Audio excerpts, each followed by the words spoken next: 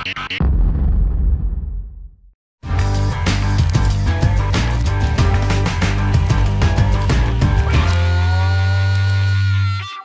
back. Today we're going to be talking about finding perimeter and area in the coordinate plane. Perimeter and area in the coordinate plane is based on skills that we've already done. A lot of these later chapters are going to be just built upon that foundation that we already have. So when we think coordinate plane, we're going to be using things like distance formula, we're going to be using slopes, we're going to be using counting methods, so different things like that. In this first example, we're going to be finding perimeter and area of the polygon. First we need to plot the points. So let's go ahead and plot these points. I'm at -4, 1, for A, and B is 2, 4, 2, 4.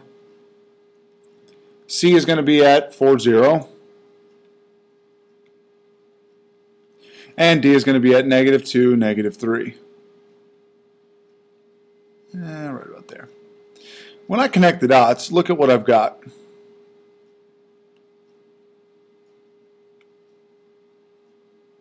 I've got a rectangle. I need to recall the area for a rectangle formula. And so what I'm going to do is verify that this is a rectangle. So what I need to do is I need to see that consecutive. I want to check to see if there's right angles. And so what I'm going to do is I'm going to see, is BC perpendicular to AB? That's the question. Well, if they're perpendicular, then their slopes are opposite reciprocals. So the slope of BC and the slope of AB should be opposite reciprocals, which is going to give me, perpendicular sides. So the slope of BC is going to be rise over run, so 0 minus 4 over 4 minus 2 gives me -4 over 2 is -2 over 1. And the slope of AB is going to give me 4 minus 1 over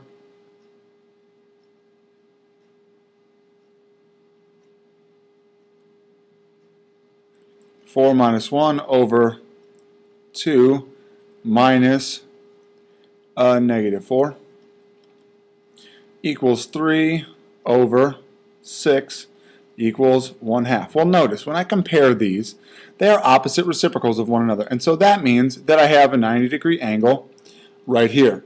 I'm going to continue to find the slopes because then I can compare them all. So I have the slope of BC, the slope of AB, the slope of AD I need next. So AD. So that's going to be -3 minus 1 over -2 minus a -4. Let's make that a little bit clearer. -3 minus 1 is -4 over 2 gives me -2. And the slope of the fourth side, DC, equals -3 minus 0 over -2 minus 4 gives me -3 over -6 gives me 1/2. So when I compare BC and DC, BC is -2 over 1, DC is 1/2, so I know that these are perpendicular because their slopes are opposite reciprocals. And when I compare AB and AD, AB is 1/2, AD is -2, so those are opposite reciprocals. And actually that was this one. So then I need to compare AD and DC, -2 and 1/2. So this is a rectangle. To find the area of a rectangle, it's going to be base times height. Well, I need to find the lengths of these things. So really I only need to find the length of two of them. So I need to find length of AB. So if I find the length of AB, actually let's use CD and BC. The length is going to be, and the height, or base times height, so the length is going to be equal to the base. So the length of DC. When I find the length of DC, I am going to use the distance formula, and I'm going to have 4 minus a -2 squared plus, let's see, negative 3, so 0 minus a negative 3 squared. So that's going to give me, here is 6, so this is 36, plus 9 square root of 45, which gives me 3 square root 5. So that's the length here. So the length is 3 square root 5. And if I scroll down a little bit to give myself a little bit more room, I'm going to find the height. So the height equals length of BC. And if I use the distance formula once again, the distance formula tells me that I'm going to have 4 minus 2 squared plus, and then I'm going to have 0 minus 4 squared, which gives me 6 squared, 36 plus 16. So this is going to be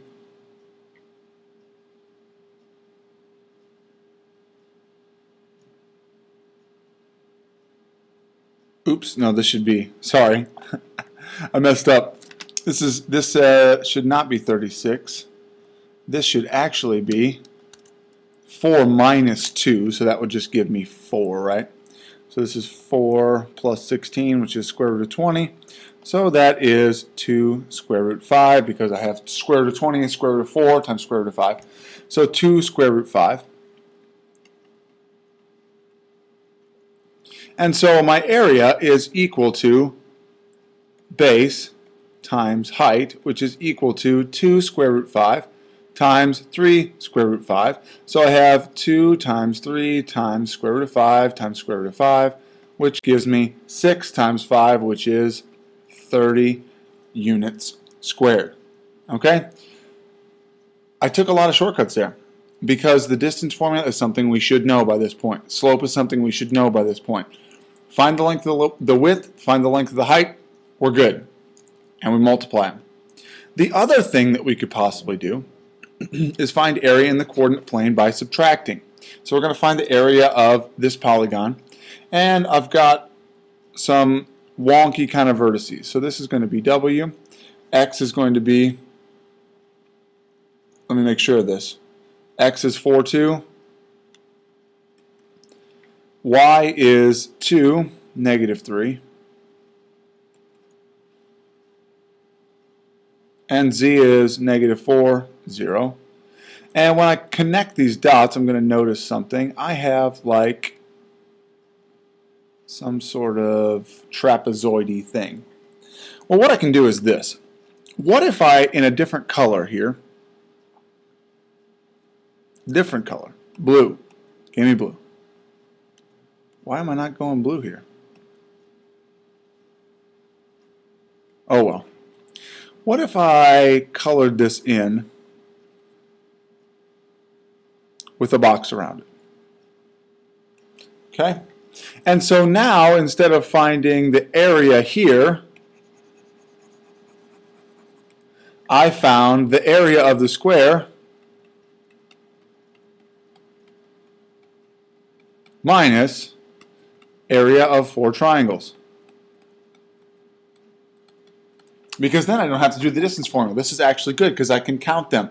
So if I label these A, B, C, and D, the area of the big square equals 1, 2, 3, 4, 5, 6, 7, 8 by 1, 2, 3, 4, 5, 6, 7. That's a 56 units squared square. Okay, so that square is 56 units squared. So now I'm going to find the area of each individual triangle. So the area of triangle A equals 1, 2, 3, 4. So it's 1/2 base times height equals 1/2 of 4 times 1, 2, 3, 4, 5 equals 10. So this is actually equal to 10. The area of triangle B equals 1/2 base times height. So I can count this 1/2 of 1, 2, 3 times 2 equals 3. So the area of this is 3.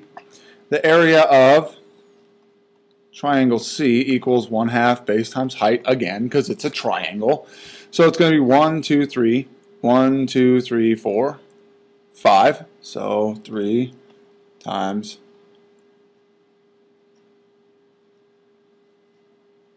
1, 2, 3, 4, 5, 6. Sorry, 3 times 6 times 1/2. So that's 18 times 1/2, which is 9. So the area of C is going to be 9. Area of triangle D equals. Now D is 1, 2, 3, 4, 5 by 1, 2. So it's 1/2 of 5 times 2 is equal to 5. And so this is equal to 5. So I have 56 minus 10 minus 3 minus 9 minus 3, because I subtract from the whole square area each of those individual areas. So I have 46, 43, 34, 31. So 31 units squared is my area.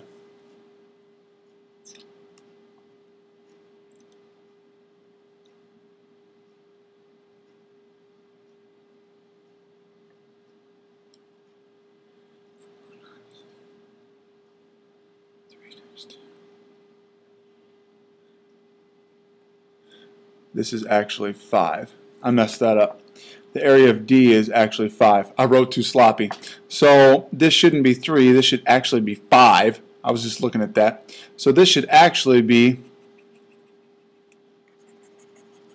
29 units squared. It's 29 units squared because I wrote it incorrectly. But I took the area of the big rectangle and subtracted the area of all the little triangles. That gave me the area, okay? I want you to see what you can do on the next one. Plot the points, find the areas that are like the negative space, so the space that's not filled, and subtract that from the overall area of the rectangle. All right, see if you can do that, and we'll see you next time.